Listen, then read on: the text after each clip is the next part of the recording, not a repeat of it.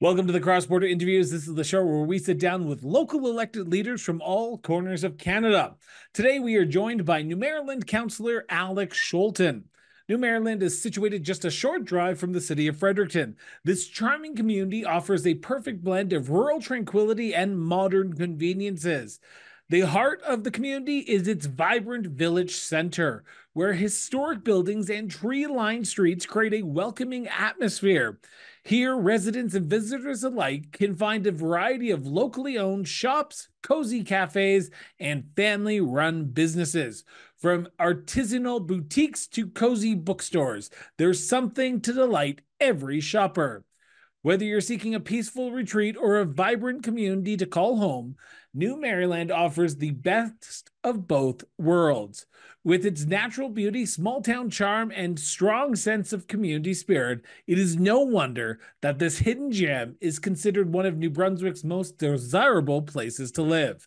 This is Cross Border Interviews with Councillor Alex Scholten.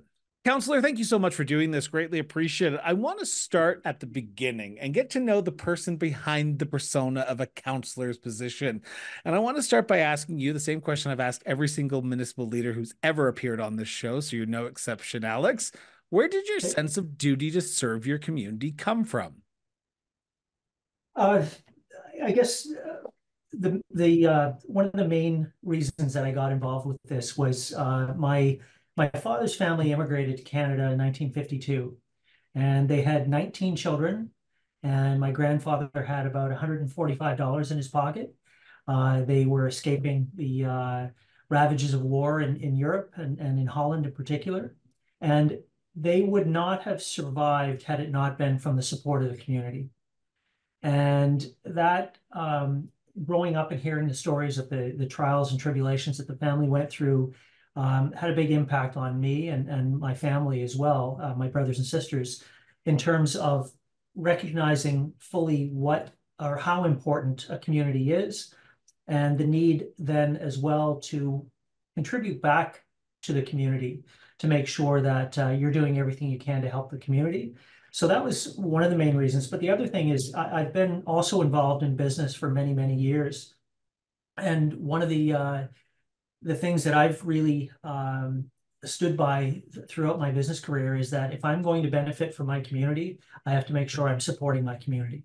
So those kinds of things really went into my mind when I got involved in municipal politics too. I didn't want to be the kind of person that just complained about things and then didn't do anything to have a positive impact.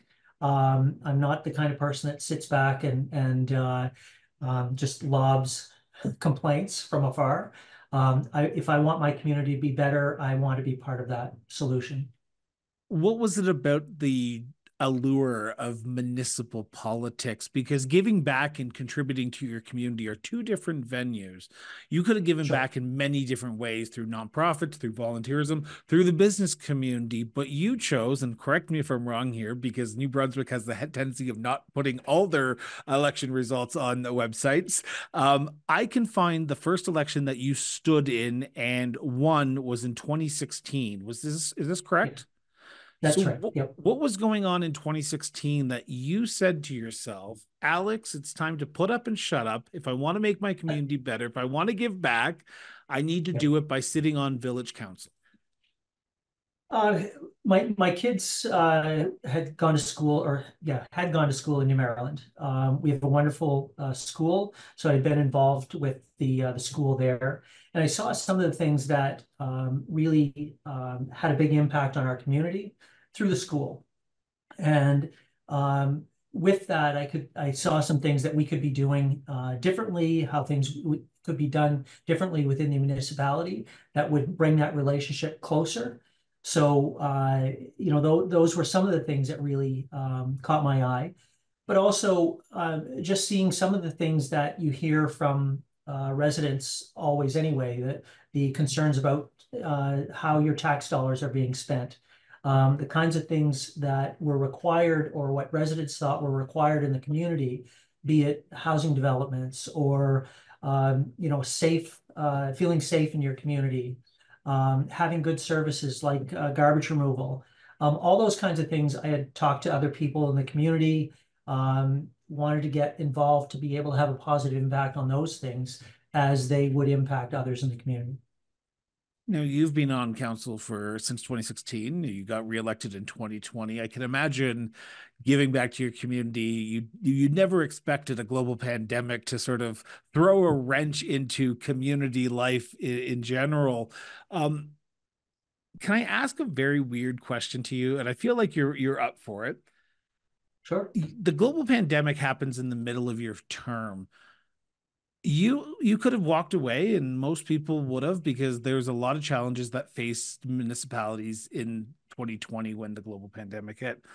Why offer re-election in that tough year? Was it something that was there a desire to continue to give back, or you saw what was going on in your community and you wanted a sort of a steady hand at the wheel while you navigated this unprecedented reality that we lived in? Yeah, COVID was certainly an area that I wanted to continue on because I felt the responsibility to the community, and we had already an experienced council, and knew going into that election that there would be challenges ahead. So having that experience to be able to continue on a stable basis was important.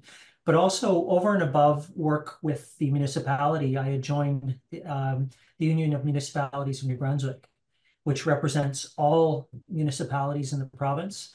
And knowing what was coming in terms of municipal reform, the challenges that municipalities had, but also the unique perspective that municipalities would bring, both going into COVID and how we could come out of COVID. There was a lot of things, because we're the closest level of government to our constituents, that really made us that much more impactful in people's lives. And having that sense of responsibility through COVID really were heavily on my mind too, on wanting to continue in the next election as well. So the reason I asked the COVID question is because it brings up a part of the show that I talk about a lot. The jurisdictional role that municipalities play in the day-to-day lives. Like you just said, you are the closest to the people. You make a decision, it impacts the people the next day. You don't go off to the capital, you don't go off to Ottawa to do your job. You are in your community 24/7.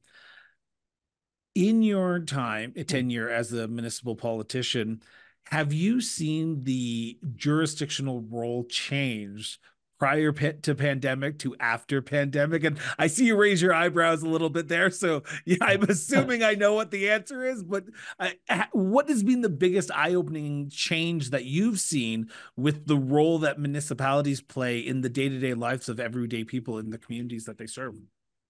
Yeah, that's been very interesting too, and I think COVID contributed to part of that too, because as governments kind of, I wouldn't say necessarily shut down a bit, but certainly weren't as open to meeting people. You look at government services not being as readily available to people in person. Our residents were looking for answers to questions that they had.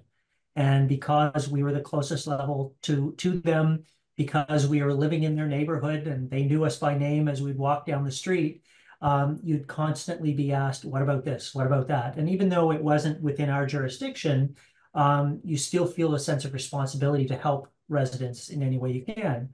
That's one part of it too, but we also have, as I mentioned earlier, a great deal of municipal reform going on in the province right now.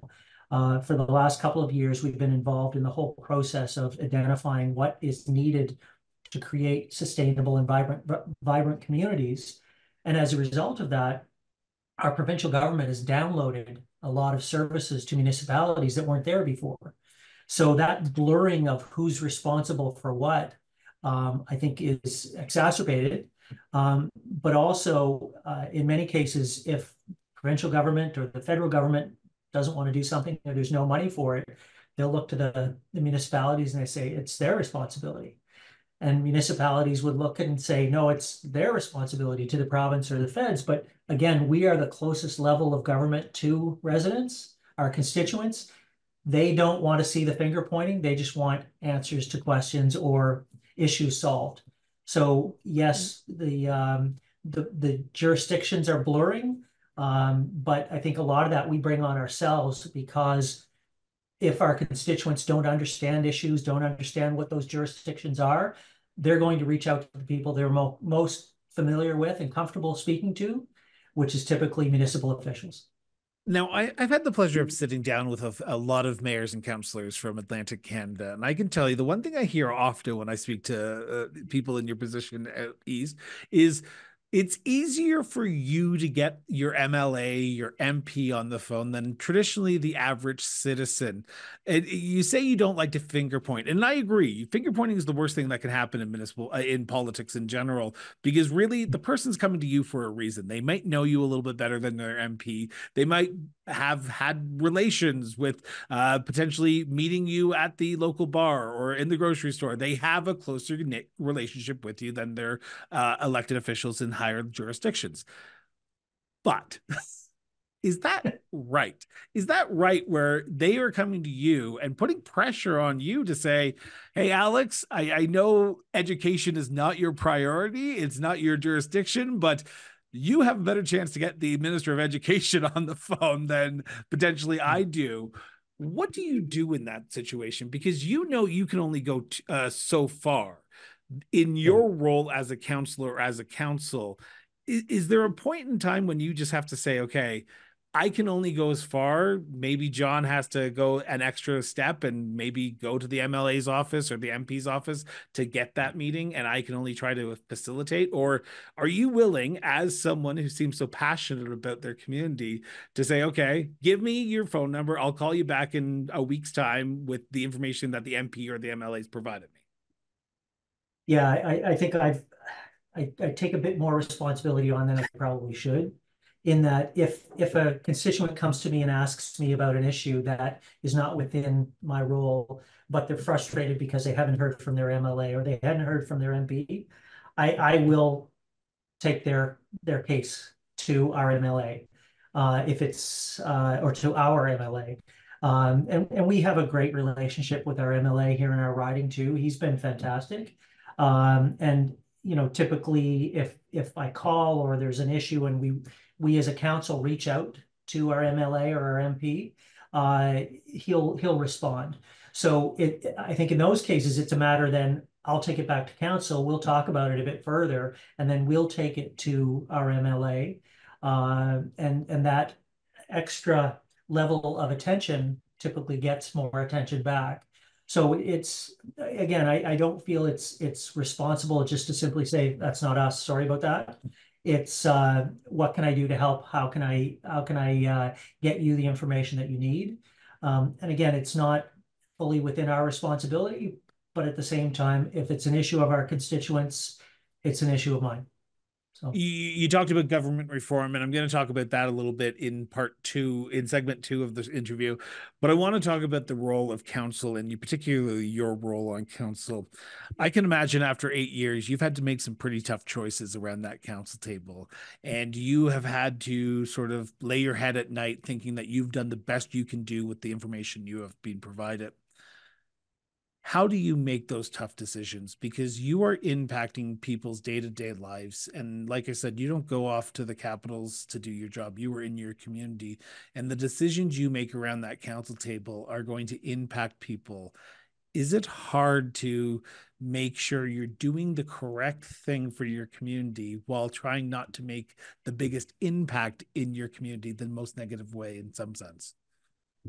yeah, and look, I think I always just harken back to the reason I think we were elected at this level. It's to do what's best for our community. It's not what I personally feel always. It's, based on the facts, based on the knowledge that I have about the situation we're in, what's the best decision for our community. And that's not going to please everyone. The ideal that you're not going to please everybody all of the time. It's not easy, but there are definitely difficult decisions that have to be made. And I rest easy thinking that in my mind, I've done a good job if I've done what I believe is best for the community. And I could give you some examples around housing developments. In particular, we have issues where if a resident doesn't like what's going on with the new development across the street, we have to look at what's needed in our community. We have to look at what's best for our community as a whole. Certainly, we take those individual concerns into account, but we have to look at the community as a whole, and that's always it's a challenge, but it's always how I can rest easy making decisions on that basis. How important is it for yourself? And I'm speaking as you, as the counselor here for a second. How important Mhm. is it for you to talk to the people who may disagree with you? Because while you were elected to represent everyone, not just the people who voted for you, not just the people who follow you on social media, but everyone in your community. How important is it for you and your council and people around in New Brunswick as elected officials to listen to all sides of issues and not just the people in our own social echo chambers? Hmm. I think that's critically important. To hide behind a decision, uh, making the decision based on what you think without speaking to everyone involved, I don't think is a responsible way to do this. You have to turn off some of the criticism that may come your way, but that's part of the role. We take on these roles to make sure we're representing our community. That's the good, the bad, and the ugly. And it's something that for me to make an informed decision, I have to hear from all perspectives. And I can't simply hide behind just what I think I want to hear. It's got to be from what all angles are. And I don't think I've ever shied away from those discussions. They're not always easy, but it's something that you have to take on. Does it get easier? Because there are people who are potentially putting their name forward in municipal elections in Nova Scotia, in New Brunswick, Saskatchewan, Northwest Territories, in the Yukon, across Canada, who listen to the show. Does Yeah. decisions get easier, and does listening to people who disagree with you get easier over time as someone who's been doing it for 8 years? I don't think it's easier. I think you just develop a thicker skin. So, Love the answer. yeah, well, in this day and age too, it's become much more challenging with social media and with keyboard warriors out there who will criticize anything and everything without having all the facts. So we see that often in our community, some of the community website or the Facebook pages and the posts with people making mad speculation on why we made a decision. And we try to avoid those discussions directly online, but it's difficult. But reaching out to some of them and just say, look, if you want the facts, come in. We'll have a talk about it. I'm open anytime to do that. And that's not for everyone because not everyone wants to face the confrontation that may come. Um, but I think it's part and parcel with public life that you put yourself into with this role. Does Um, Do you find that more and more people are willing to engage with municipal politicians in today's age? Because you're right, social media is one of these weird, and I'm a big proponent of not using social media to engage with politicians. I just don't think it's useful. I don't think it's a useful tool. If you want something done, email them, contact them, phone them. Most people's phone numbers are pretty public on town websites.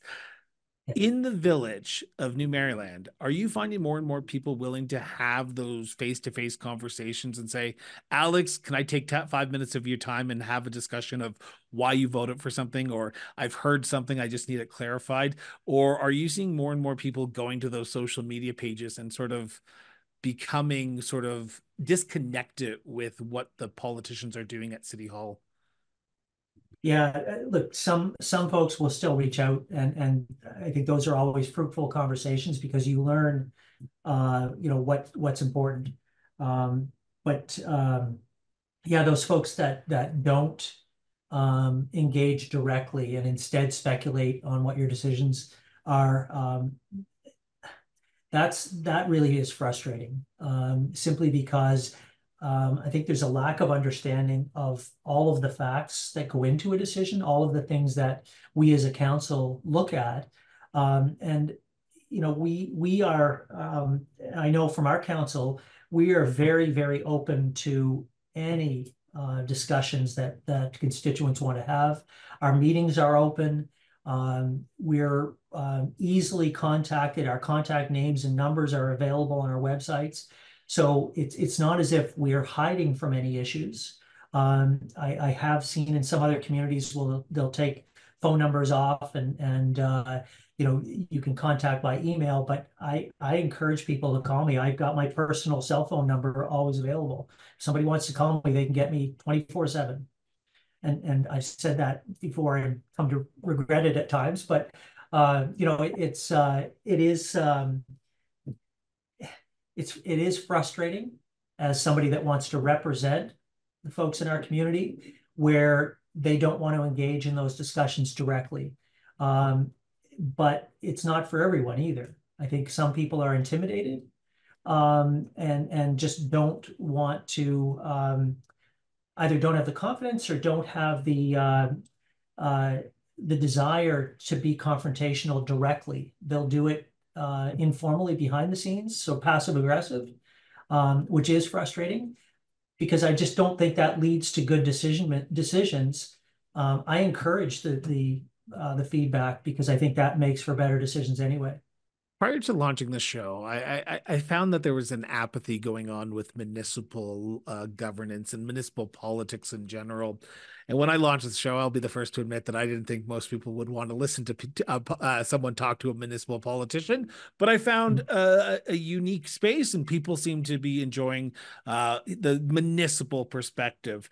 In the village, do you find that there's an apathy of what's going on municipally, or is there a sense that as long as the garbage is picked up, as long as the water is turned on, I am okay, as long as my property taxes are at a semi-decent level and you're not gouging me every year, I'm comfortable what's going on in the village and I really don't need to pay attention?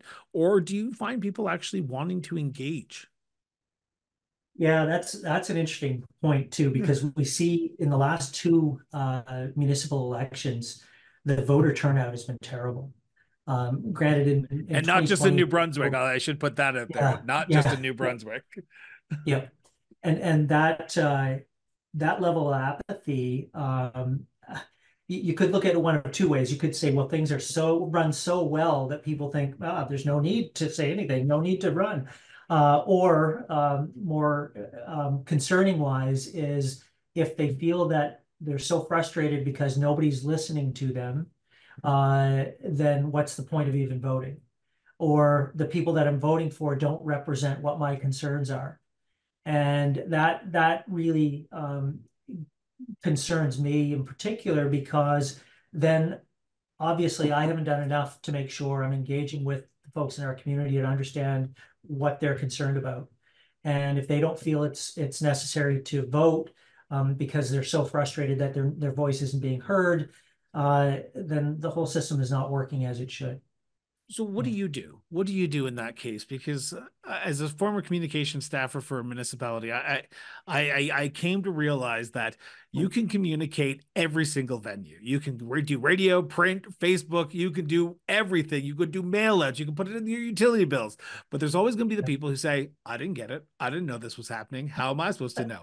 What do you Yeah. do? And I'm pointing to you right now, not the village, because we're going to talk about the village in a few seconds here. But what do you do to ensure that you do get a cross section and you hear from people and you hear from people in your community who are not traditionally on social media? Because I can imagine the loudest voices are always the ones who seem to be the keyboard warriors. Yeah. That's the question. How do you get out to people that just don't want to listen or don't, it's not so much they don't want to listen, but they just won't pay attention to it. We constantly have this discussion amongst council, and I know you said don't take this question personally in terms of what I do. What if you I want to make talk about what the village does, you can as well. It's a nope, good segue into yeah. our next segment. So go ahead. No, I would say two things. First of all, I I have to make sure that I get to every household. When I've gone out in campaigns and the 2020 election, we didn't because of COVID. And we had you talk about voter apathy. We all of our council was acclaimed. The one position that was up for vote was our mayor. But all the council positions were by acclamation, which is unfortunate, which meant that we didn't necessarily have to go out and campaign. I believe it's important to do that, to get out door to door. Not only did I run municipally in 2016, I also ran in 2018 provincially, and we have a massive riding. It's like 80 kilometers long and wide, and I spent 6 months making sure I got to every single household in that riding. And I was told by my provincial party that don't bother, you're not going to get the votes from these people over here, and yeah, maybe over there, but don't bother going over here.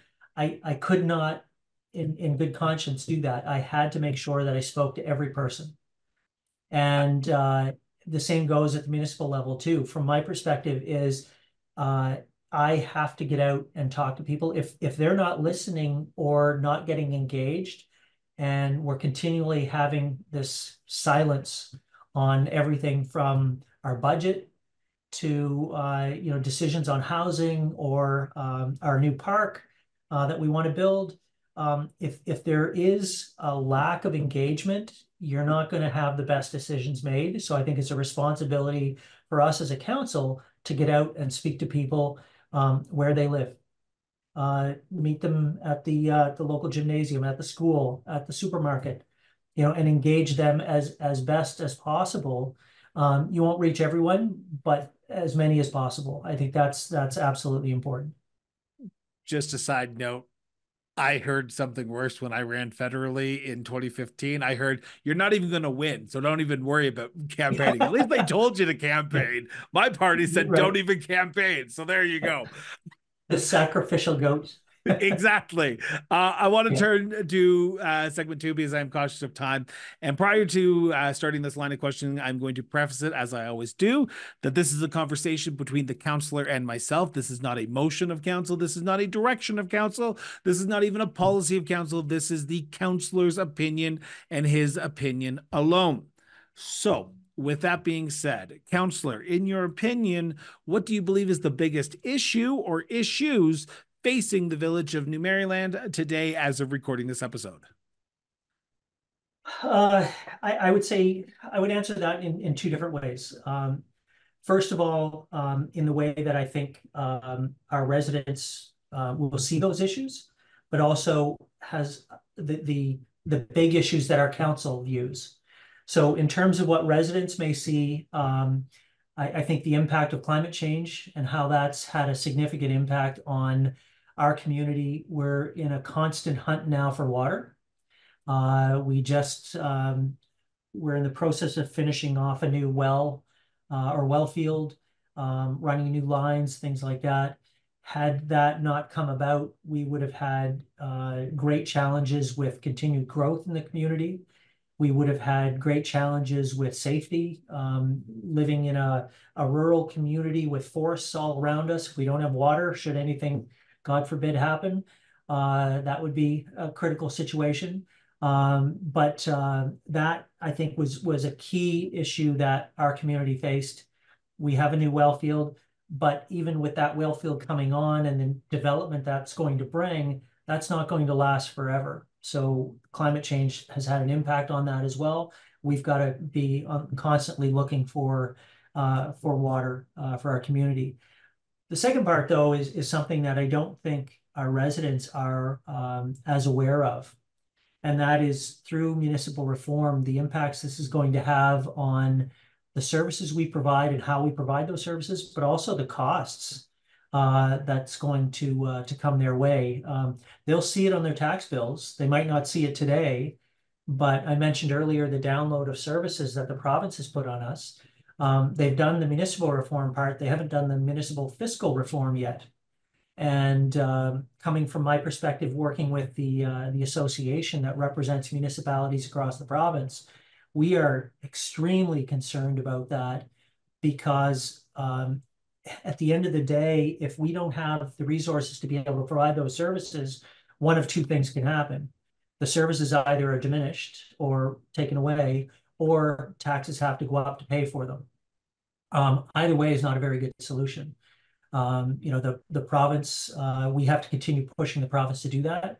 So it's making sure that our residents understand exactly why decisions are being made, what impact the municipal reform process is going to have on them. At the end of the day, this should have been a very good thing for municipalities as a whole. But without the fiscal reform to follow the municipal reforms, it's a job that's half complete. And as being half complete, it's half effective or even worse. So I'm going to ask the $1 million political question here for a second. And I apologize because I try not to do the political stuff on the show because I try to make it more conversational, but you just said something that needs to be asked. Municipal reforms, and then you said fiscal reforms. yes. Give me a silver lining that the Higgs government is doing something that the municipalities are anticipating this year, because you guys are heading to a provincial wide election sometime this year. Are you Yeah. optimistic? And I ask that not just as a councillor, but also as past president of the UNB Union of New Brunswick Municipalities. I apologize. Yeah. UNBM. Give me some silver lining that the municipalities can sort of navigate this financial, not storm, but Yeah. hiccup. Well, I think part of the silver lining right now is property tax assessments went up significantly. If you can look at that as the silver lining, Yeah. what it's meant is that municipalities didn't have to increase their tax rates. But what it's also meant is a pocketbook issue for residents because they were hit pretty hard on tax bills, which weren't the fault of municipalities. But And they'll blame you again, I don't though. like to. But they'll Yeah, blame you exactly. because they see it as a municipal tax, though they're seeing that Yeah, tax go up. yeah. And it didn't help with one of the provincial ministers saying that yeah, the property tax assessments, we don't see any money from that. That all goes to the municipalities. So if you have an issue with this, you should go talk to your municipal government. So that was frustrating. I'm The silver frustrated just lining, hearing that. oh, just yeah, we would read those comments and not care for them very much. But I think the silver lining is we have um, a lot of folks that understand the issues that see what's happened. Um, we have a concern that our premier has looked at what municipalities are doing and has a perception that we are overfunded and spend too freely, and therefore don't require all of the fiscal reforms that we've been asking for. That perception, unfortunately, is so far from the truth. The provincial government had a report completed by two independent consultants that came out just before Christmas, just when the ledge closes. Last day, here you go, it's released. And the report states that up to 29 of the new municipalities within the next 3 years are going to face critical funding decisions that they probably won't be able to balance their budgets. And we were hopeful that that would be the eye-opening just jar for our government that says, yeah, we've got to do something about this. We do have regular meetings with the province, with the Minister of Environment and Local Government, with the Premier's office, and with caucus last week. In fact, we spoke to Cabinet about it. So there's a lot of things that I think we can push. I'm not necessarily hopeful that those are going to change the perceptions, but I expect that if things keep going the way they're going and some municipalities run into great financial difficulties, the residents will carry on the fight with us as opposed to blaming municipalities too. And that's really unfortunate because municipal reform in itself should have solved a lot of the issues. And I go back to what the province has said all along in this process. They wanted vibrant and sustainable communities. Well, in order to have both of those things, You've got to be able to give us the tools to be able to do the things that you want us to do.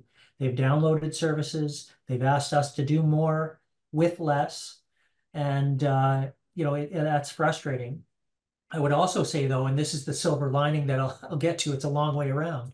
But we've found that the premier has been very interested in anything that can help the province.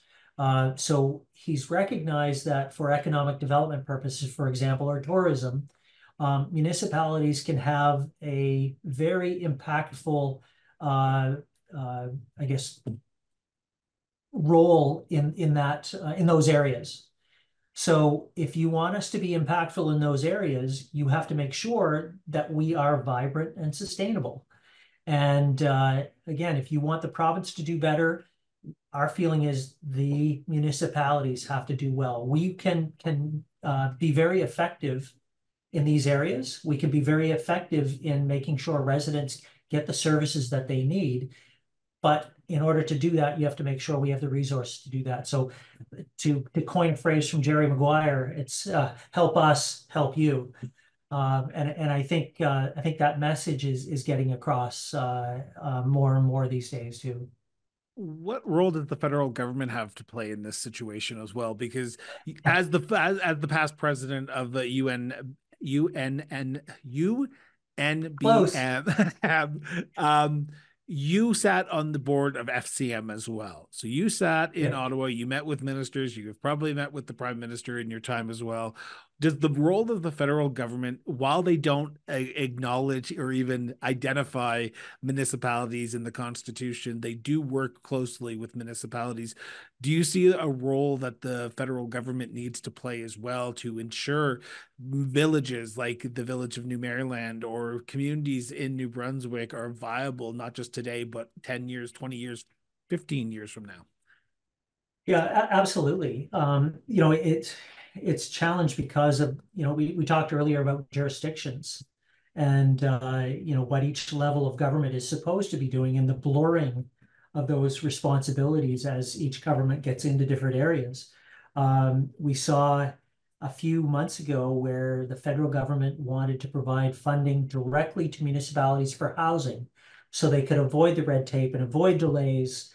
And that was not received well by our provincial government, even though they recognized there was an acute need for housing. And it became very much an issue of we don't want you giving any money to our municipalities unless we have an opportunity to tell you where the money goes. So yes, I think that if we want, there's recognition from the federal government that if they want things to happen as quickly as possible, why not go to the government level that's closest to the people? But then it becomes politicized, which parties are being supported here, there, or everywhere. So it's a No, I appreciate it's your answer because I just want to make sure that I let my listeners know that I do not just blame the provincial governments on this matter. The federal government does have a role to play as well. It is a all hands on deck situation, not just let's yeah. gang up on one level of government. I want to talk about climate change for a second, if you don't mind. And I know I'm cautious of time, so hopefully I have an extra 5 minutes to spare and we can get through climate change in 5 minutes. I know that's a lot riding on your answers here, but we're gonna try. Okay. You have openly just said that you are on the hunt for water, and we are seeing an increasingly dry winter this year, and especially out here in Western Canada. I'm not sure about Eastern Canada, but I have some friends in New Brunswick and actually in your area of neck of the woods. And what I hear is it's been somewhat dry as well. There hasn't been as much snow as in past years. Um, that means wildfire season is coming up. And that means we just saw a horrible wildfire season last year and the year before. Give me some hope that water is not going to be a precious thing and you're going to have to sort of ask people to scale back on water in 2024 as we approach a warmer weather. Well, it's funny you should ask that question today because they had snowmageddon last week in Nova Scotia and PEI and parts of Newfoundland too. We didn't, fortunately, most of New Brunswick didn't see that level of snowfall. But yeah, it's absolutely a concern too. We see that Like our uh, public works department talks to us on a regular basis about concerns about water supply and infrastructure that we have. And what we heard was that half of our community is on wells, half of our community is on the municipal system, and the half that are on the municipal system during some really dry periods over the last couple of years, our well level went down significantly, our municipal well field, and didn't replenish as quickly as as we would like or make us feel comfortable.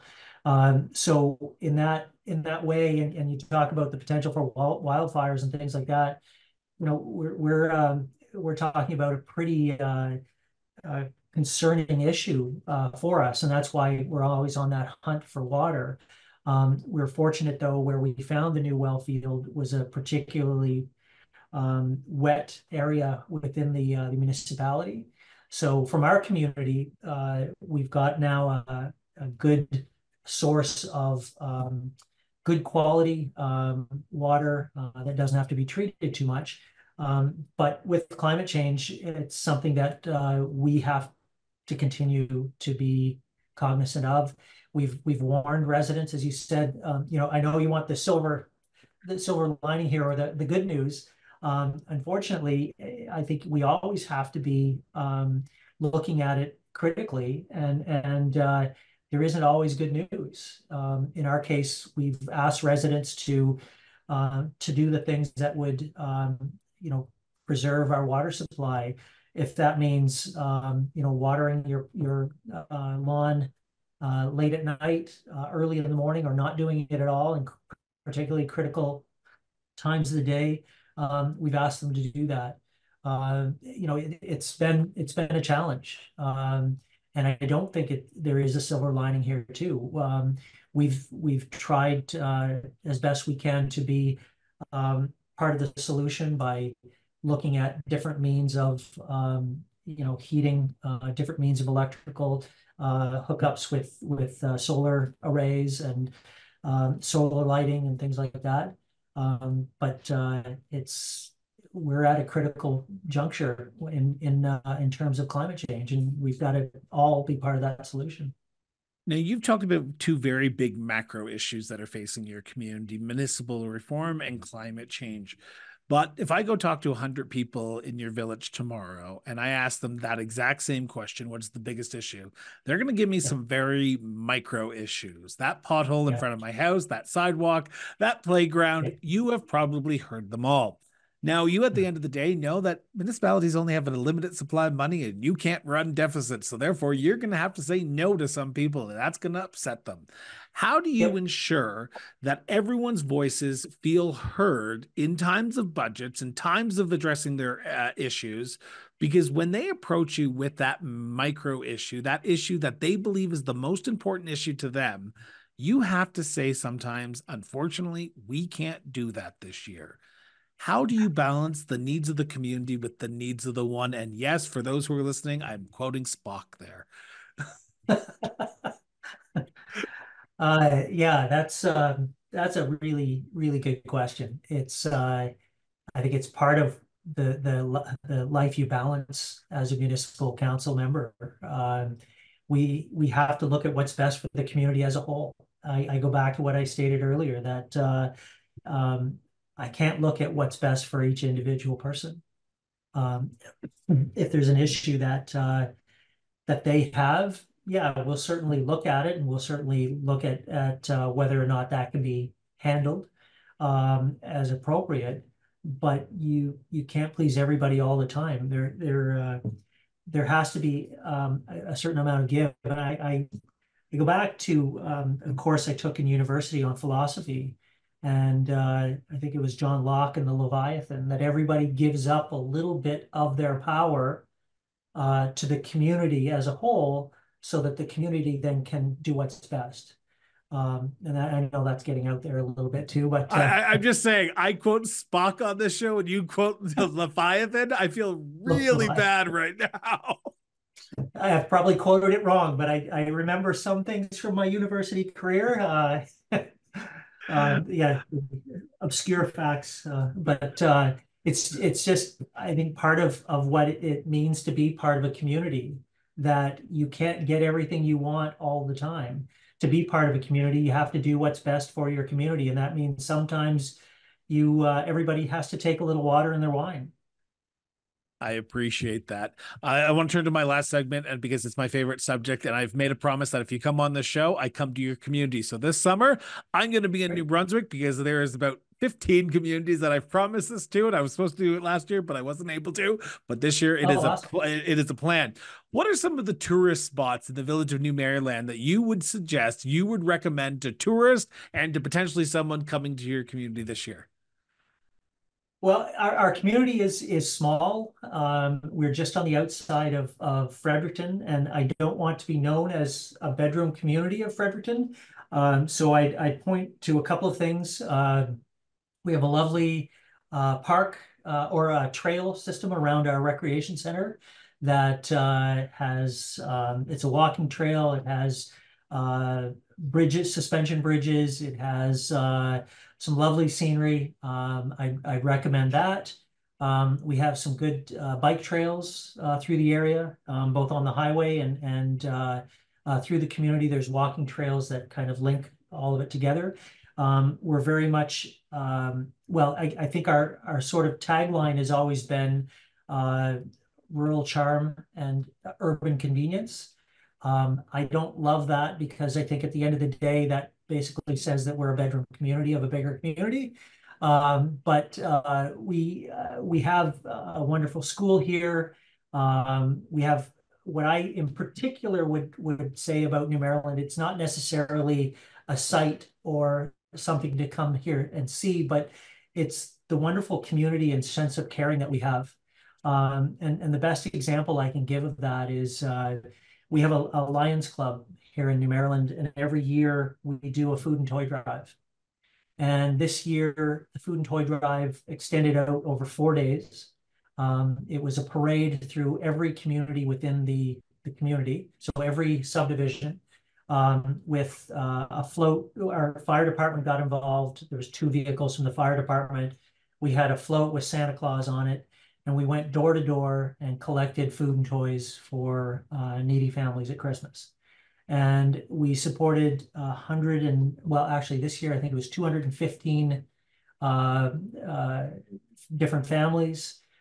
We had more than enough toys to not only support them, but also to support 3 or 4 other organizations. So it's a community that really cares about others. And if anything, I think what if someone asked me what I was most proud of about this community, I'd have to say it would be that. We have a very caring community. So, So you basically took my last question out of my mouth here, there, counselor, and that was going to oh, be what makes New Maryland such a unique place to live, to work, and to raise a family. yeah, I would say that would be it. It is a caring community. We have neighbors that look out for neighbors. If uh, if you walk down the street, people wave, people say hello. The what the reason that people come here is because of that friendliness. It's because of what they feel attaches them to the community, and in that way too, it's a pleasure for me to represent a community like that too. So Alex, I want to thank you so much from the bottom of my heart for sitting down and taking time out of your busy schedule to talk about yourself, talk about my favorite thing is municipal politics and me the too. village of New Maryland. I look forward to visiting your community later this year, and hopefully we can grab a coffee while I'm there and we can sit down and continue this conversation. So thank you so much for doing this. I love that. It's my pleasure. Thank you for having me on. Thank you so much for joining us. And if this episode sparked your interest, hit that subscribe button or follow button now. Stay in the loop with all our diverse content covering everything from municipal affairs to our in-depth conversations on the cross-border interviews and even our eye-opening exploration of local governance in the political trenches, local government at work. Now, we are your go-to platform for comprehensive municipal coverage, committed to keeping you well informed and engaged. Your support is the backbone of our growth and the maintenance of this top-notch content you have come to enjoy. Now, if you can, please consider backing the show. Every contribution, big or small, amplifies the depth and the breadth of our programming. Find the support page link on the Cross Border Interviews website today. Until next time, stay informed, stay engaged, and most importantly, just keep talking.